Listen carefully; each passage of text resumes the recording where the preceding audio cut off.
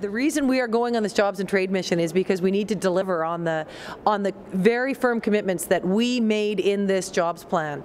And we won't be able to deliver on creating jobs for British Columbians unless we open up new markets and we find new customers for our goods, unless we find investors who want to come to British Columbia and create some jobs. In this case, we'll be visiting Japan, which is the world's largest importer of liquefied natural gas.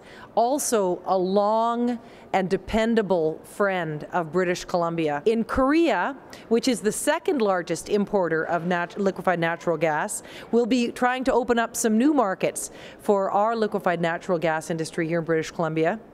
We're also going to be working with Korean officials and Korean businesses on their clean energy strategies. And then last, we'll be stopping in the Philippines, in Manila.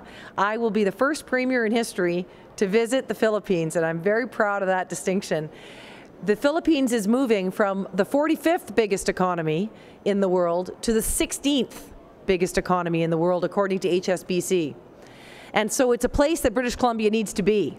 We want to be a part of helping build that market and build BC's presence in that important market. We are very much looking forward to what I think is going to be an exciting trade mission. We are going to open up doors for British Columbia products, for our intellectual capital, for our natural resources, and for our businesses. That's how you create jobs here in British Columbia. We've always been an open trading economy.